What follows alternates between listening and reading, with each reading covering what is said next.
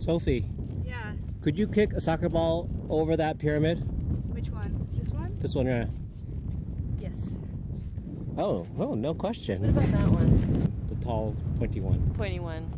It doesn't look too big from here, but probably when you're stood right at the base of it. Yeah. I'm gonna say Mumkin to that one. Okay. Mumkin Tonite? Mumkin Tonite. Who's that coming straight at me? Like of Hawajin. Maybe we can all be friends, but only if they brought us pens. Find out. And we're back. I'm Kate Rose. Welcome On Mumkin Tonite.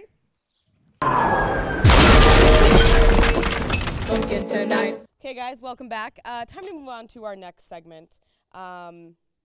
It's a good one. It's one of my personal favorites. Ask a Sudanese. Ask a Sudanese. Where today we're going to be having Mansour show us the versatility of a Sudanese headscarf, and he's going to tie it a bunch of different ways for us. A beautiful, locally made, locally sourced Sudanese headscarf. So let's take a look. تفعل الكلفية مرة واحد ومرة تاني ومرة ثلاث. شكرا. Mansour, fashion correspondent for Mumkin Tonite. مية مية. وبعدين تشيل كل اللباس تاني بنفس الطريقة؟ عشان Oh, I like that one. Yeah, it's good. Yep. يا شيخ.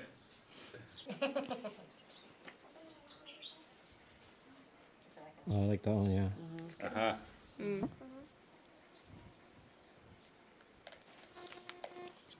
Uh-huh.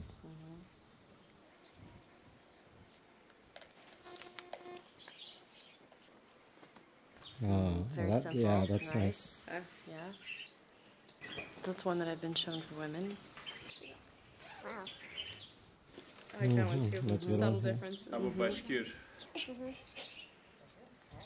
He knows them all. Yeah. مية مية. Okay. خلاص. Shukran.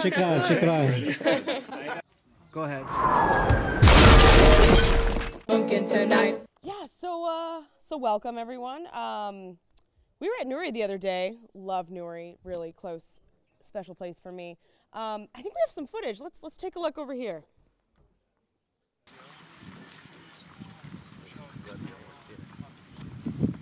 So right now we are standing at the site of Nuri.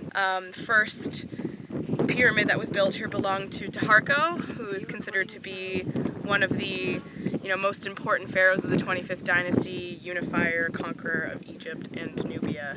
He's famous for one thing in particular that's relevant to Nuri, which is actually moving the main burial place of the kings of the 25th dynasty to Nuri from Kuru, which is kind of a mystery as to why he did that, because you would think, this great king in the line of other great kings of the 25th dynasty would want to be buried with his friends and family at Kuru, but instead he decided to shift everything over here, and that's his shitty pyramid right in front of us. Yeah, because our main question for you, for our Mumkin Tonite viewers, is what the F is up with Taharko? Like, What? Yeah. Did he hate his family? right. Well, see, that's kind of what I was thinking. Like, maybe this douchebag just hated the other douchebags in his family and was like, fuck their memory. I'm going to start my own memory train over here. And if everyone follows me, then that makes me the winner. And they kind of did. And he still is sort of thought to be like the winner of the 25th dynasty. Like, everybody cares about Taharko and no one cares about Pianki, really. So, yeah. Is Taharko your favorite from this period? Yeah. I like him. He seems like a troublemaker. Yeah. Yeah. He's sexy. Okay. Any more questions? That was pretty Who are you and where did you come from? Walid. Okay, thank you. Shukran. Mumkin Tonite. And we're back with a very special guest, Jeff Emberling. Jeff, welcome. How are you today? I'm very well, thank you. So, why are you here?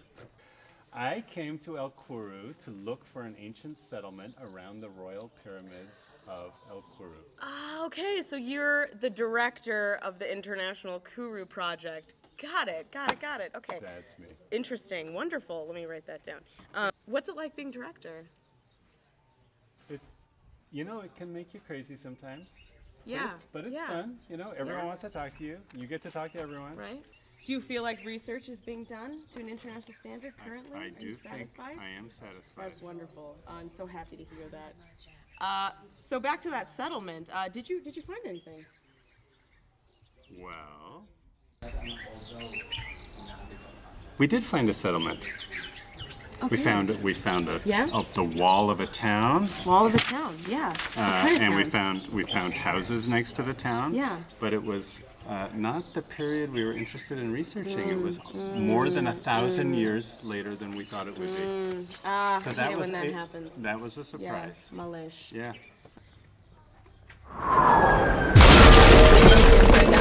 Now we'd like to take just a few seconds to acknowledge our sponsors here, Mumkin Tonite. We're very thankful to be supported by Waleed's here at the beautiful El Kuru, where you can service all of your yogurt needs. Thank you, Waleed. Mumkin Tonite. All right, welcome back to Mumkin Tonite. And now let's move on to one of our favorite segments, Ask a Hawaja. Ask a Very happy to have Hawaja. this segment today. Yeah, Hawaja, in case anybody is not familiar, is a word that people in Sudan use a lot. It's very popular, basically means foreigner. All right, so moving on to our segment, Ask a Hawaja. Ask a Thank you for Hawaja. participating. We have a special question from Mahmoud from Meraway. Mahmoud would like to know why Hawajas sleep almost naked. First of all, I'm curious to know how Mahmoud from Meraway knows that. That's my first question for Mahmoud from Meraway. I don't even know how Hawajas sleep. You know, just because people are naked doesn't mean it's sexy time, okay? They're two different things. So, and that's the same thing with Hawajas sleeping without their clothes. Just because you're naked doesn't mean it's sexy time, if that's what Mahmoud from Meraway wants to know. Okay. Well, I think we got our answer there. Next question, also from Mahmoud from Meraway. He would like to know if Hawajas really think that only using paper in the bathroom is enough. Well, I think Hawajas do think that's enough.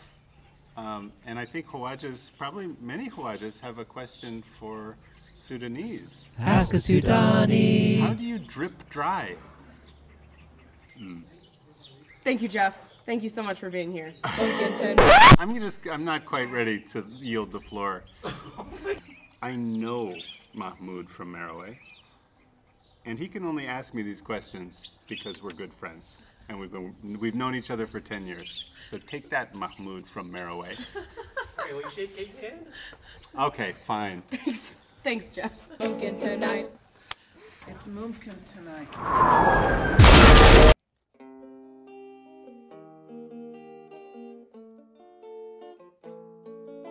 In the air, the smell of hibiscus tea.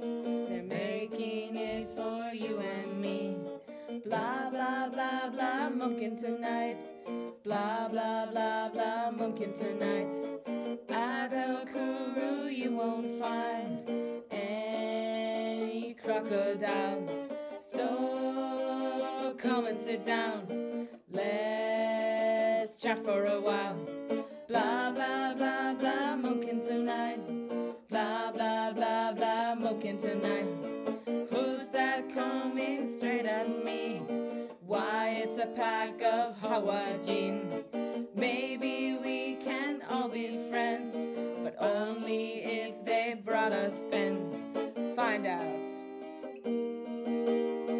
on Mumkin Tonite.